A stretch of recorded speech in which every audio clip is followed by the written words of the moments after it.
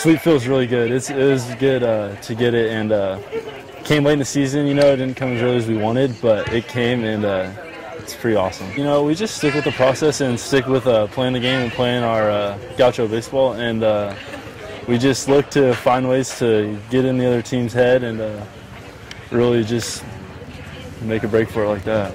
We played pretty good defense, I thought, and then pitched well, so you know that kept the games close. We could have been better offensively, but because we kept it close, like today, we just gave ourselves a chance and it ended up working out. I had a good feeling. I mean, he just does a very, very good job in situations like that, so you know I felt good about it.